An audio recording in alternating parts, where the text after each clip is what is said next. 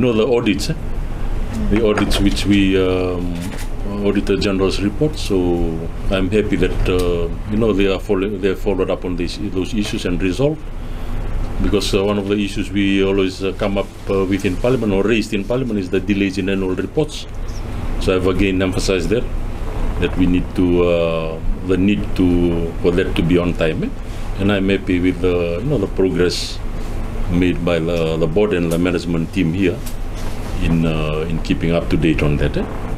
And we also looked at the revenue and expenditure. So that's an area we might need to discuss further regarding the government contribution and also the LTA's capital projects. So that's an area which we need to work together so that I could, as minister, have up-to-date information on that in order to be able to take that forward in terms of the government's budgetary process as we are coming up for budgetary preparations mid-year. Thank you.